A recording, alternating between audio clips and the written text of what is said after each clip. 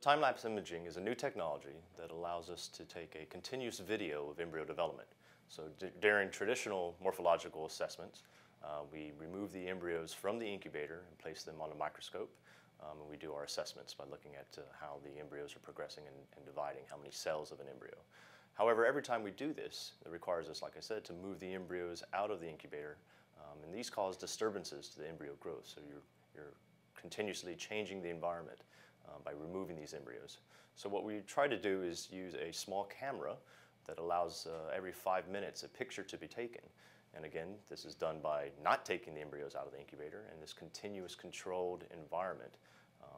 We're then able to put together a movie of the embryos developing and watch that without ever having to take the embryos out of the incubator again.